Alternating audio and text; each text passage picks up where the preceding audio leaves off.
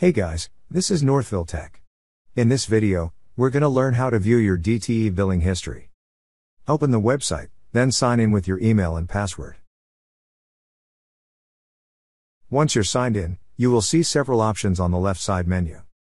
Click on the option that says My Billing and History.